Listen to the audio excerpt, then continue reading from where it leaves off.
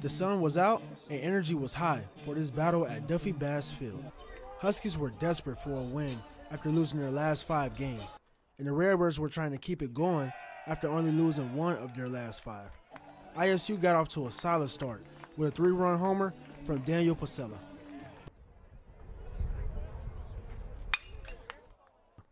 But the Huskies were not far behind with a 2-run bomb from Mason Kelly.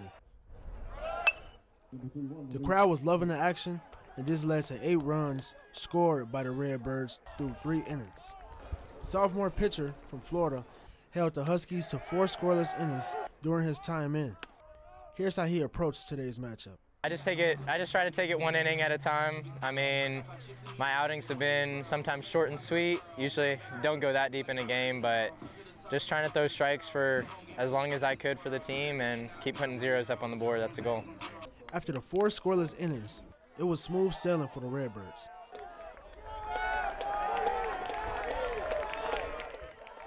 They were going to win 11-5.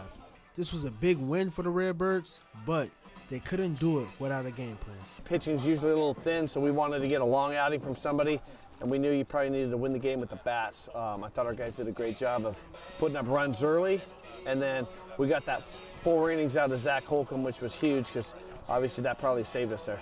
With an impressive win over Northern Illinois, Redbirds look to continue their success this weekend against Southern Illinois.